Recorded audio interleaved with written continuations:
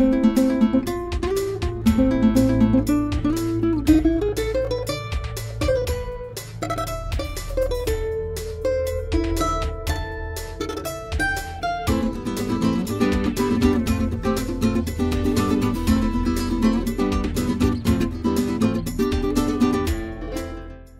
this review, we're back into the big leagues of 1 to 18 scale. We start off with a big Scania 4x2 tractor, and it's got a big load to carry. It has a Lohr car transporter. And as you can see, it is humongously big. And the box is huge. It's 43 inches or 1.1 meters. For these models, you also need some strong muscles. The Scania weighs in at nearly 11 pounds. And for the metrically inclined, that's nearly 5 kilograms. The Cranes etc. weighbridge also gets a workout from the Lohr transporter, and it's 16 pounds, or a press of the button tells us it's 7.25 kilos. Out of the box first comes the Scania, and with it a sheet tells you how to unpack, and it also describes the main features. With the top tray off, we can see the model is wrapped in soft paper. And if we follow the instructions, we can carefully lift the model out. Now this is an NZG model, so it's a big chunk of metal. And it certainly feels very solid. Next we have the challenge of unboxing the Lohr car transporter. Inside that very long box are a long pair of expanded polystyrene trays, and when we lift the lid again the parts are wrapped in soft paper. Here are the main parts, and there are foam rubber separators. And there are also bags containing a number of parts. The transporter comes with a comprehensive manual, and it describes the parts that are in the box. And it also tells you how to configure the tractor unit in order to fit the transporter. And it goes on to describe the many aspects of functionality. And the transporter has a lot of flexibility. There are also some detailed parts to fit. And at the end there are different configurations of how cars can be loaded.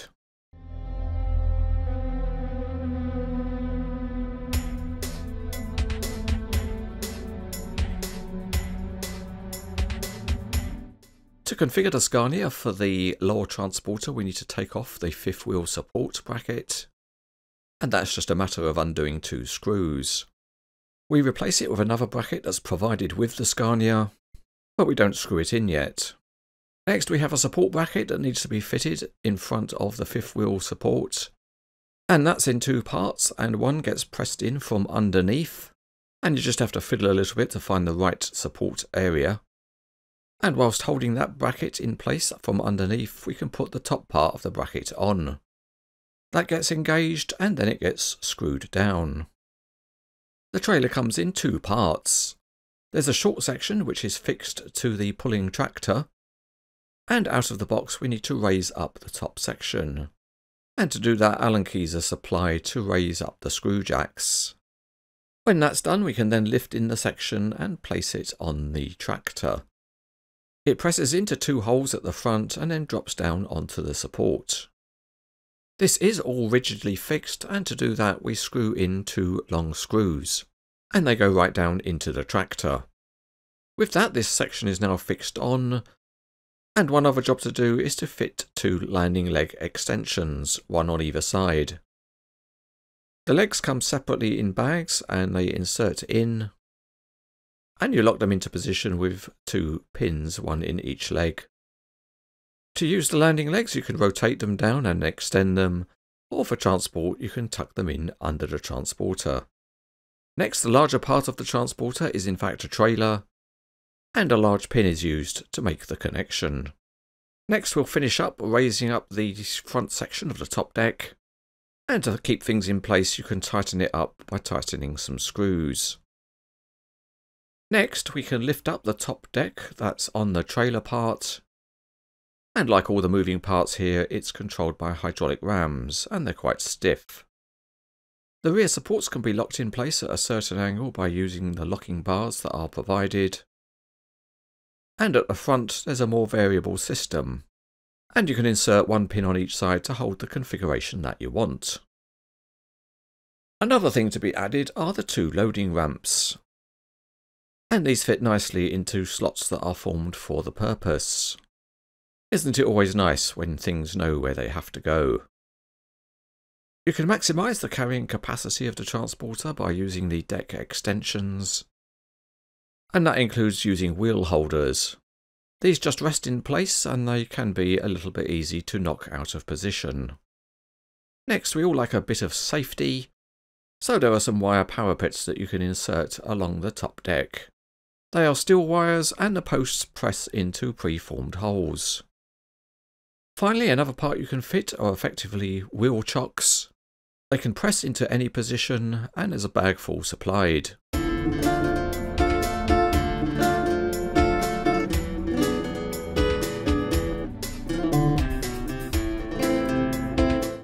Starting underneath the Scania, and as you would expect, this is a detailed model in 1:18 scale. The underside of the engine and gearbox can be seen, and there's a nicely modelled exhaust system. The big fuel tanks look good and they are also modelled in metal, and there are soft hoses which add detail. At the back the axle details are good, as are the treaded tyres.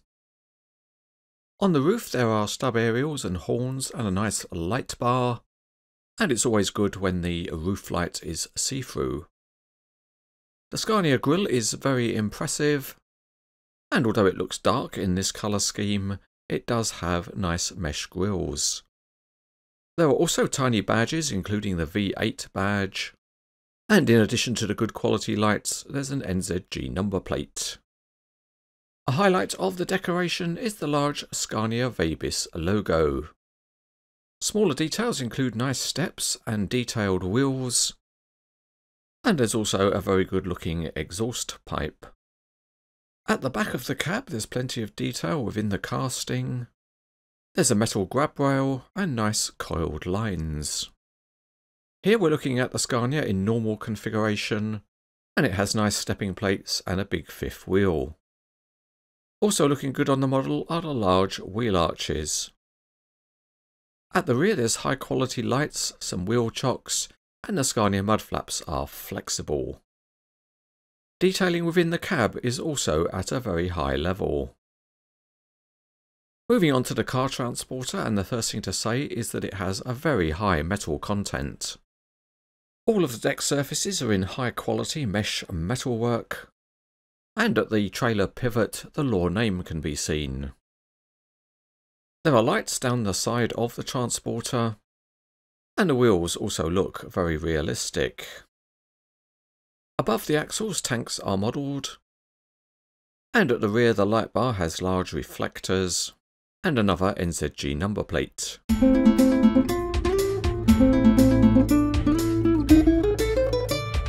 Back under the Scania, and the rear wheels turn together on a fixed axle, and as you would expect the front wheels turn separately.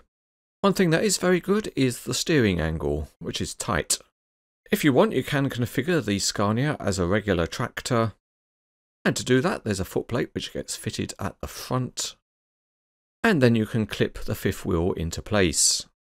It is a metal part so it does take some pressure to get it to clip. And it's also nice because it's got a working locking latch. Out on the road the model rolls very smoothly, and of course that's helped by its very heavy weight. And of course if you set the steering then you get a decent steering angle. There are opening cab doors on both sides, and to make yourself comfy you can raise and lower the armrests. Also, if you look hard enough you can see that moving the wheels does in fact turn the steering wheel slightly. At the front you can open the grille to see what's inside, and to tilt the cab you need to disconnect the air lines from their holders, and then that lets you tilt the cab all the way forwards, and then you can see the very detailed engine. If you want you can also raise the spoiler on the roof. The trailer has a full range of movement possible at the pivot point, and you just need to make sure you load the cars carefully. There is also springy suspension on the two axles, and when you come onto the decks there's a wide range of possibilities. The top deck slides backwards to allow loading, and you can also adjust the angle of the front part of the deck. so you can get a continuous running surface. As we've already seen, there are adjustable screw jacks at the front, and you can also lower the angle of the top deck structure. Moving on to the rear trailer section, and you can extend it at the front by opening up some wheel holders, and you can go further because the whole front section does slide forwards. Moving towards the back, and the angle of various sections of the deck can be adjusted. And all these moving parts give you many ways to maximise the carrying capacity of the transporter. And if you're clever, you should be able to get 8 cars on board. There's another adjustable ramp just forward of the axles. And the back end of the top deck is also adjustable for angle. So as you can see, there's no shortage of functional options on this transporter model. You can also raise up a car right at the back of the transporter, and you can do that when there's a wheel holder in place.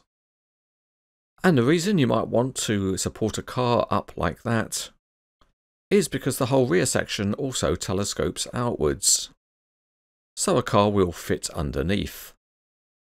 Of course, you can also pose vehicles being loaded, and for that you need to pull out and attach the loading ramps. Now, of course, this model does look great, but it looks even better if you've got some cars to go on it. And NZG do make cars also.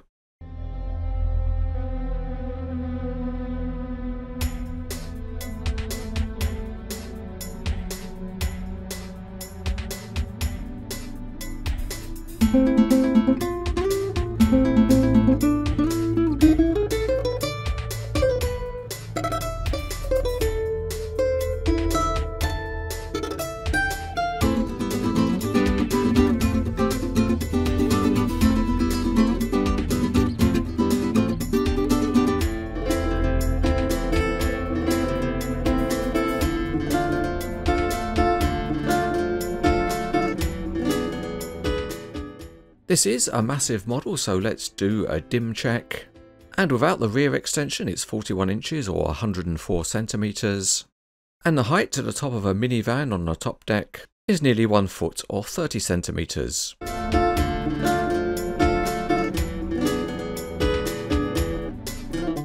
This is a very large and extraordinary model by NZG. It has a very high metal content and terrific functionality. And if you fill it up with some cars, it makes a fantastic display piece. So if you want some real heavy metal, there's no doubt that this model is excellent.